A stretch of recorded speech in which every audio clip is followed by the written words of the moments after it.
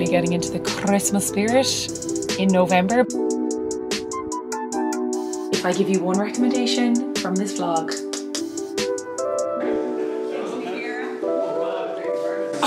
honestly, my car is my wardrobe.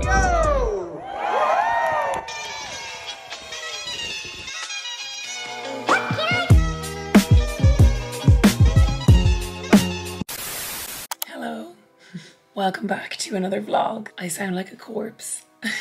I had a wedding over the weekend, one of my best friend's weddings, and I was the bridesmaid, one of the bridesmaids, and we had a great time. My voice is gone from singing. Let me check back when my voice is a little bit better. Is it getting better? Can you hear me? Hello? Oh my god, I'll check back in when my voice is back. I'll check back in. I'll check. We'll talk later. Well, hello, I am back.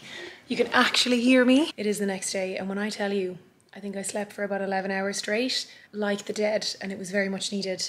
Still a little bit raspy today, but I knew that my voice would come back in like a day, it always does. Definitely was singing my little heart out. Gosh, we had so much fun, it was brilliant. I think I explained a little bit yesterday, but honestly you can't really hear me. It was an Irish-Scottish wedding. The groom was Scottish, and actually I think they were more Scottish at it even than Irish. And it was just great crack. I always think weddings that have like two different cultures are just brilliant because it's kind of like a mesh of the two.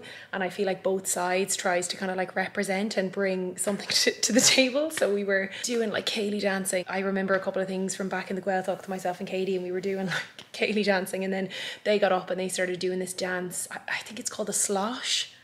The slosh. So funny. Such crack. Like brilliant. I wasn't even like that like hungover. Like I definitely was a bit hungover, but it was more so just my voice from like belting out the tunes. So it was great. But I'm actually about to hit the road because I'm going in to a really fun evening event. It is for like a gin distillery, and I think they're doing like a gin cocktail class or kind of tasting. I'm not sure exactly, but I'm gonna go with my friend Claire, aka Clisare.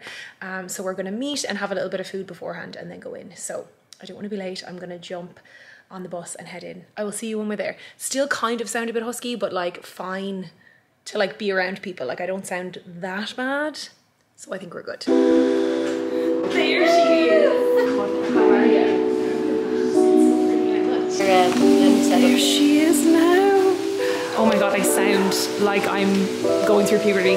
So we're here at the Pearse Lyons Distillery, and we're gonna do a little tour, and I think we're gonna make our own gin, which is amazing. It actually looks really, really beautiful. It's gorgeous.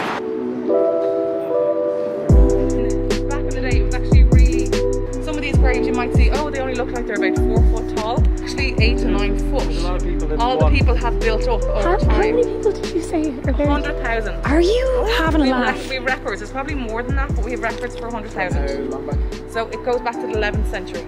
Oh my god. Yes. So we have people that were involved in the Easter Rising. We also have members of the Pearse whiskey family buried here. Wow. We also have members of the Rainsford family buried here. And they're particularly important because they were the people that sold the least to Arthur Guinness. And a lot of people don't know that in order to make a whiskey, you need to create a really kind of sour beer. And that's what happens here first thing in the morning. So anytime between 7 to 12 o'clock that day, we get some lovely beers coming on here, sour beers.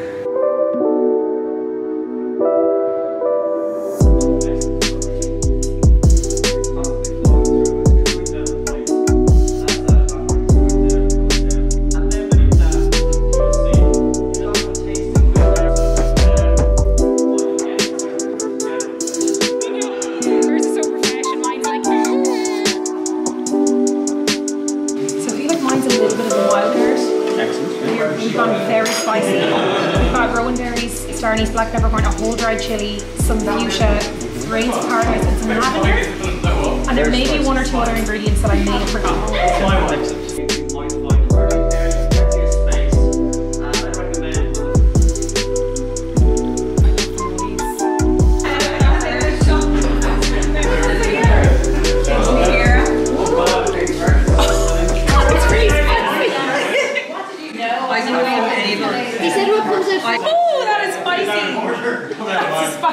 Alright. Bread, bourbon fused bread.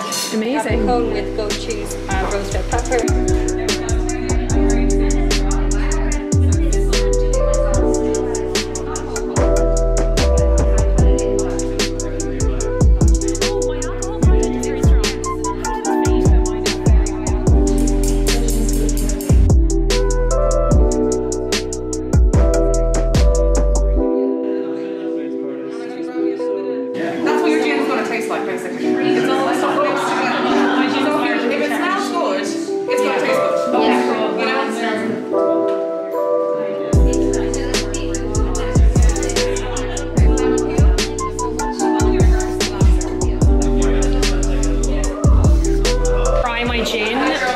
It's not quite ready yet, but you can get an idea of the flavors, even though it'll be a little bit more potent. Okay. I did say we were going for spice. Yes. Ciara's gin debut. Okay.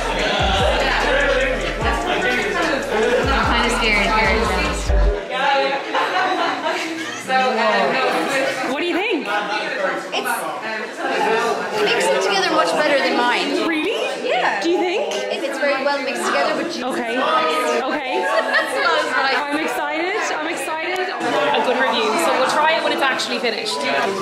So you were saying that mine was coming off a little bit too strong and we needed to add some water. Just calm it down a little bit. Okay. Which honestly makes a lot of sense if I was making a gin. And it would turn out to be stronger. Absolutely. Oh, it looks so realistic. It looks like real gin. Oh, I'm so excited. I'm going to do my labels. Thank you so much though.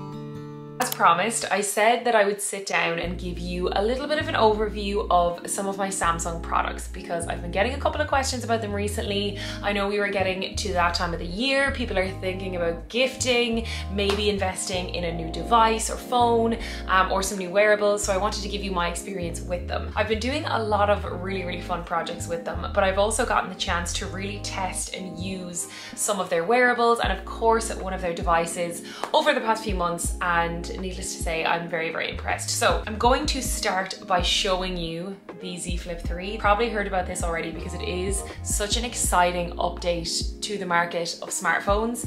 And for me personally, I feel like smartphones are getting bigger and bigger. Phones do not fit in people's pockets anymore, whereas the Z Flip 3, boom.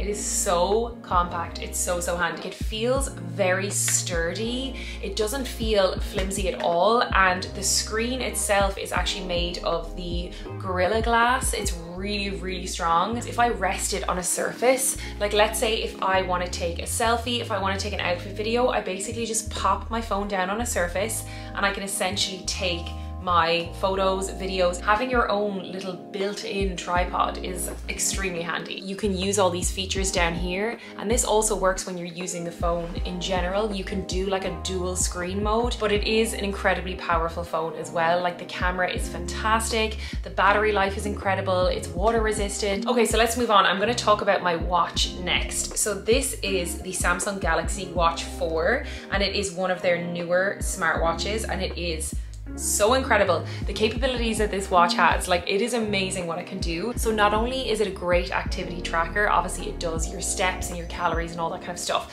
but how it tracks your sleep is so interesting. And this is something that like, I feel like I'm just killed talking about sleep quality all the time, but I just feel like it's so important. You can swipe through and choose from all of these different activities. So whether you're walking, running, playing tennis, like swimming, you can select it from this. And it even has some built-in like breathing exercises and like guided kind of meditation breathing sessions as well. It really just has so many different features, and it has up to 40 hours battery life, which is incredible. And I think it's 30 minutes charging will give you another 10 hours of battery because it charges so quickly, which I think is super handy. Okay, so the last thing that I'm going to talk to you about is another wearable, and it is the Buds 2 from Samsung. And look, they're so cute. The little purple color is adorable. You may have seen a reels that I did on these recently, but they are like my go-to on my morning walks. When I'm out with Remy and we just have our lovely walks in the morning, I'm always listening to like music or podcasts or just like switching off, and it's like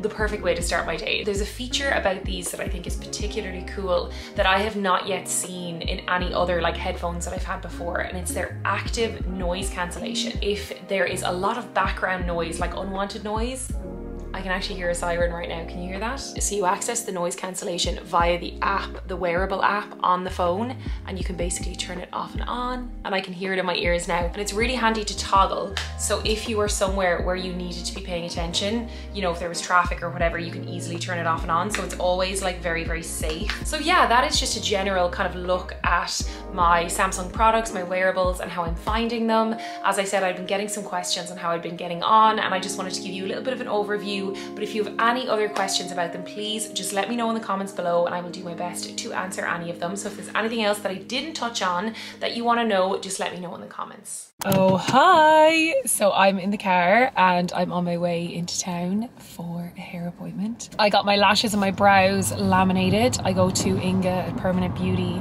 and she's great. She's super lovely and like really affordable as well. I'm on my way to get my hair done. As I said, I'm literally repeating myself because I'm focusing on the road as I should be. I'm going to get my fringe retrimmed. It needs a good trim. Then I'm going to Kildare Village because they're turning on the Christmas lights, which is so exciting. I just feel like I'm really getting into the Christmas spirit in November, but however, I feel like everybody's doing that this year. Oh yeah, the Distillery event, the Pearse Lyons cocktail making was so much fun. I feel like my footage was so chaotic, but it was great crack and myself and Claire had a ball. I love doing stuff like that, and I just love that it's like, it's really the kickoff of silly season, and it just gets really, really busy this time of the year. So like, I'm definitely feeling overwhelmed.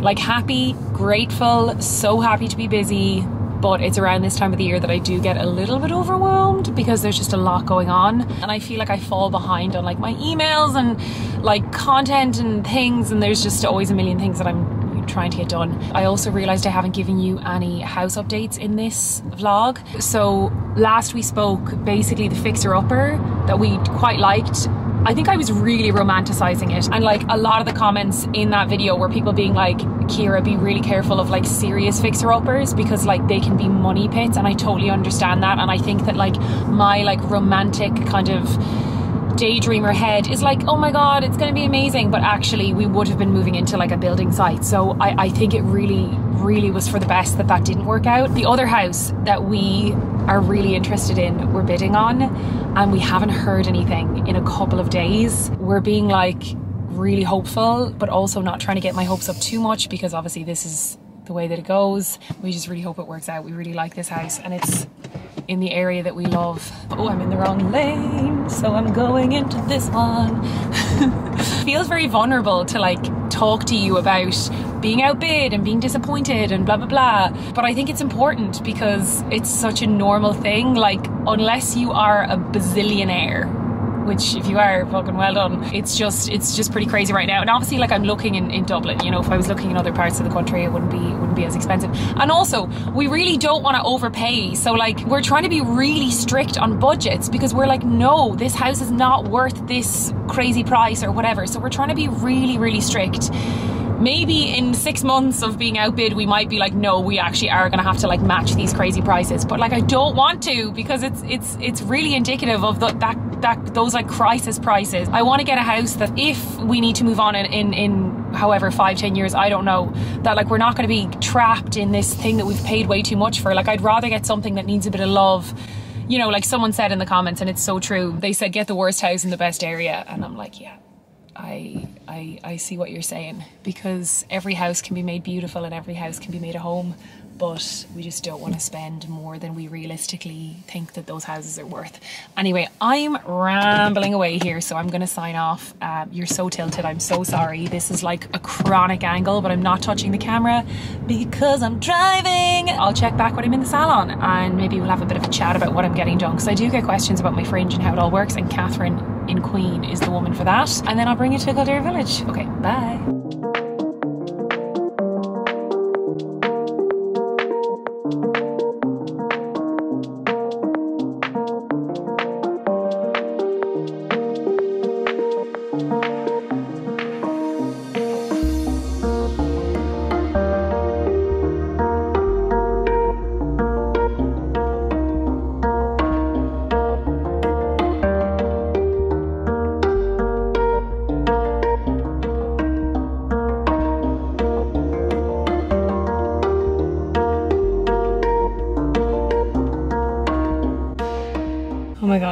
I'm back in my car. I just got my hair cut. There's loads of product in it, so to like brush it a little bit, but I love my fringe. Catherine always does my cut. She's amazing. She's like the fringe queen. But I'm gonna have lunch in my car and then I need to hit the road because I'm going to Kildare village. As I said, we're turning on the lights. I'm not turning on the lights, I'm going to cover the lights being turned on, if that makes sense. So I'm gonna have a car lunch, which I've had many a time, and then I'm gonna hit the road.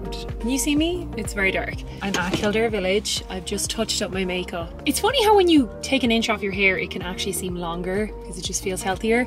But I'm wearing a little beret because it kind of looks like rain. It's like mildly drizzling, and I brought like multiple hats. Honestly, my car is my wardrobe, especially during busy times with work. Like in here I have coats, makeup, hats, spare coats, you name it. It's just so important for work. I brought my faux fur. I haven't worn this since last year. This is like, it's so real looking. It's obviously fake. It's from Topshop a few years ago. I had seen it, was obsessed with it. It's like a real vintage style, but I couldn't find it anywhere, and I found it on eBay and I got it for like a really good price, and it was in my size. Well, I got a size 10. I always think with faux fur, like size up a bit. I think it should always look like oversized, but I wasn't gonna wear it because it was gonna be really wet, but now it's not too wet. So I'm gonna chance this and this. I'm also having, I wouldn't say it's an emergency Coke Zero, but like getting a bit of a zhuzh of energy. And I'm gonna look over the brief again just to make sure I'm hitting everything. There's some shops that I particularly want to highlight, and the brief is just like a general kind of guideline and stuff like that. But yeah, so I'm very excited.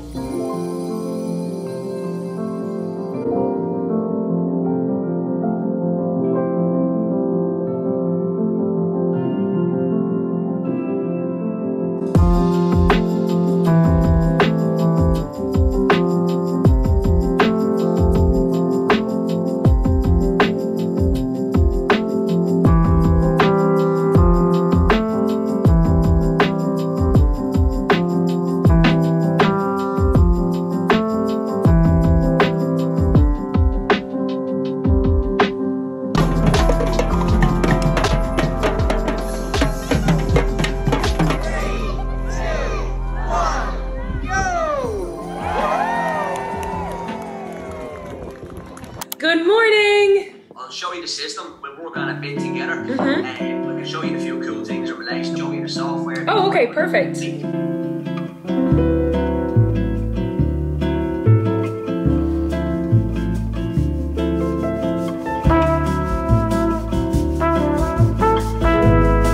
God, I look like a boy. I just did a really big little shop. I usually do this on like a Monday morning, but this week has just been a bit hectic.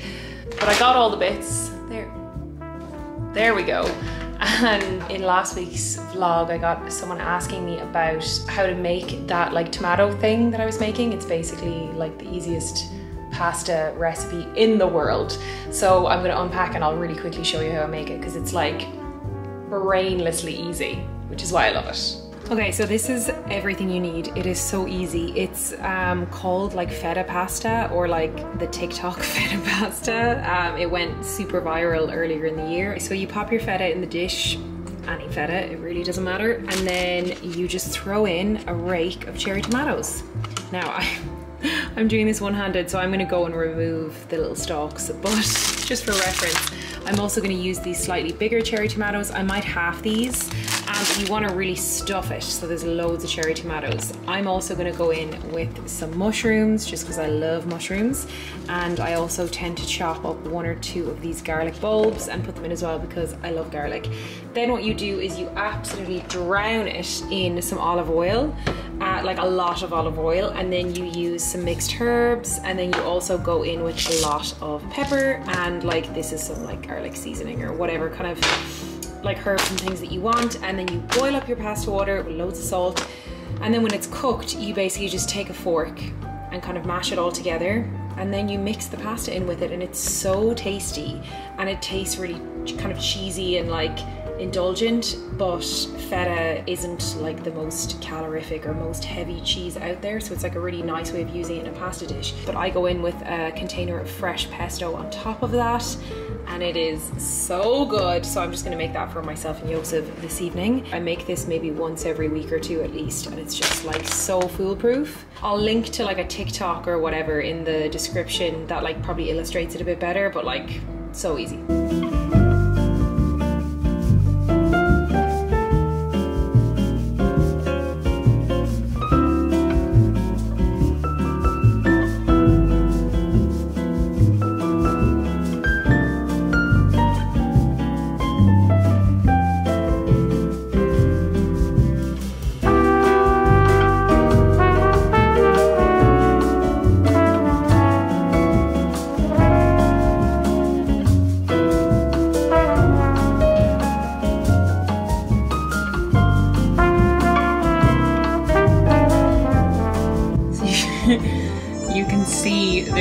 so many tomatoes in this.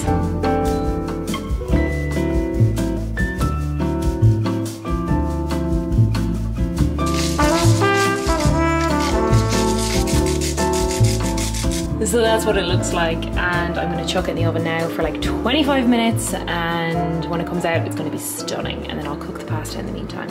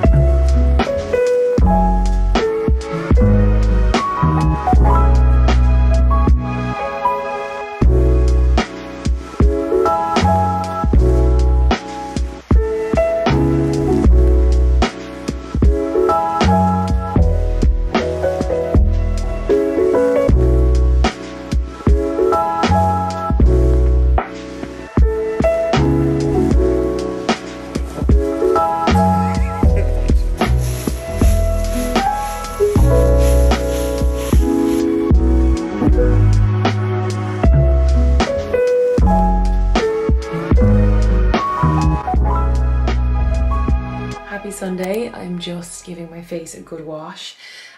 This little silicone thing, can you see those little ridges or spikes or whatever? This is like the handiest little skin tool, and they're so cheap and cheerful. I'm pretty sure you can get them in like pennies or on Amazon or like loads of places, and you just pop your fingers in it like this and you can like really scrub your face. So whatever product you're using, it like really gets in, and it's amazing for your pores. It's one of my favorite things. I actually have one hanging in the shower, so I use it on my like chest and my back and the tops of my arms when I'm in the shower. I have like a salicylic cleanser from CeraVe that I use in the shower, and then I have my salicylic that I wash my face with.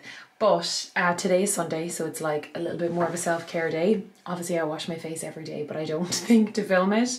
So I'm just going to show you what I'm currently using. So this is Caudalie. It is their Vino Pure Salicylic Serum. I'm a big fan of salicylic acid. I use it in my routine a lot. I tend to not have that many spots, but I think I'm on the oilier side, so I have to like preempt that. And salicylic, like my skin loves it. And this is so good. It's actually recent enough. You only need like not even a full pump, like literally that much. Do you see that? The way that this product spreads, it's like it's so generous. You really don't need that much. A little goes a long way. And it gives that really nice, mild like tingle. It just really feels like it's doing something. And it soaks in straight away. Especially this time of the year, I feel like with heavier moisturizers, we're wearing a lot more makeup, like, you know, going out and stuff like that. Having something that like keeps your skin happy and blemish free, like that's a really, really good one. Sometimes I go in with a second serum. I have another Caudalie one that I'm really liking. This is their Radiance Serum. I don't think it's as active as the other one, but it's really, really nice. I can switch between serums, but that salicylic one I've been using a lot. Oh my god, this feels so nice. It just soaks in so quickly. But the product that I recommend everybody gets, I just keep singing its praises, is this. I don't know if you've seen this before. It's the La Roche-Posay Cicaplast Balm B5. I find sometimes La Roche products are like, they're named really clinically, so it's really hard to understand what they are, like what Cicaplast is. But this feckin' cream is unbelievable. The best way I can explain it is it's like Sudocrem, but better. If you have any kind of skin irritation, if you've had like a burn, any kind of like irritated skin, whether maybe you've used too much retinol, if you've irritation from that, from the winter, whatever it is, this is incredible. It's so cheap and cheerful. You can get a smaller tube for like under a tenner. This tube is maybe €12. It's like this kind of thick cream. Usually something like this would make my skin break out, but when I tell you my skin adores this. I don't know how it's so rich and hydrating but doesn't give me spots. I can't understand it. You can even use it as a primer. Like I've seen TikToks where girls smother their face in this and then do their makeup and like beautiful. But the reason why I've been using this is not just because of winter skin and like I do my daily pier walks and my skin gets battered, but actually I had nearly 2 weeks of having irritated skin recently. It just got really angry and like I couldn't use any of my normal products because I use quite active products, and this was the only thing that my skin was happy with. And when I tell you, I smothered my face in this morning and night. Even at Louise's wedding, my skin was quite irritated and I had this on underneath all my makeup, and oh my god, it makes such a difference. So if you have irritated skin or like your skin is suffering in the winter, like please get this, you'll be so happy. I'll link them all in the description. I know sometimes in these vlogs I don't share much beauty, but I really like sharing with you like the products that I'm really, really loving. And like if I give you one recommendation from this vlog, the La Roche-Posay Cicaplast. It's amazing. Today is going to be a somewhat relaxed day. I feel like it's been a pretty hectic week. It's been so fun. Silly season is definitely kicking off, and actually next week is going to be wild. I'm filming with Tri-Channel twice. We've got a big shoot on Tuesday. It's going to be very full on. On Wednesday I have some events in the evening, and then on Friday it's Lauren's wedding. So exciting. Okay, so I think I'm going to end the vlog here. I feel like it's been somewhat of a chaotic week, but super, super fun. Hope you enjoyed. Next week's going to be a lot of fun, and I'm going to try and bring you along to all of the madness. But yeah, I'll also give you more updates on the house because I feel like we're going to find out next week what the story is with the house that we've been bidding on. It's kind of gone a little bit quiet. Don't know if that's a good thing or a bad thing, but I will keep you updated. But thank you so much for watching, and I will see you in the next vlog. Bye.